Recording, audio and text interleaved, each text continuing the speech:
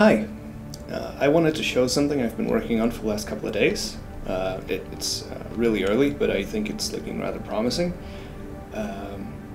It's procedural terrain streaming, or at least semi-procedural terrain streaming.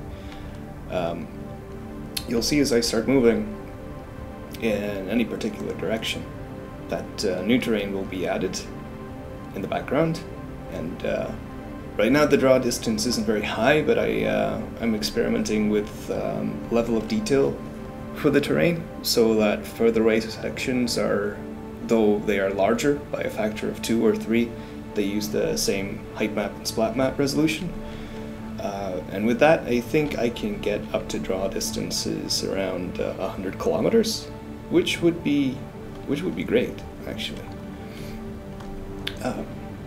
This is semi-procedural, and by that I mean that some of the content is created beforehand with a tool like World Machine, but the way it is used is very procedural.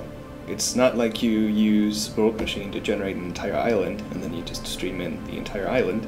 What this does is it loads in brushes, kind of like brushes that you'd use in Photoshop, and then it procedurally stamps them across the world, and it just adds and blends them together. So with that, you can use external tools like World Machine or custom modeling tools like, I don't know, Blender or ZBrush, and you can create really high quality content brushes with it. Incidentally, I haven't done that yet. These are just some ugly test brushes, but you get the idea. You can create them, load them in, and this system will just splat them around to create endless variety. And this goes on for quite a while. I haven't actually calculated how far along this goes, but you know, the precision is kind of high. And the streaming system also makes sure that that the player, or the camera in this case, and all the terrain, that they stay near the origin of the scene, so floating point precision doesn't really drop off. That's based on what I did for the Aurora wager, by the way. But this is building on top of that a little bit. So, where to next for this? I really want to use this right away in both Full OR Sport and the Aurora wager, because it's perfect for it. There's also, in, what is it, a week or two, the roguelike jam for this year. The 7-day roguelike event is coming up.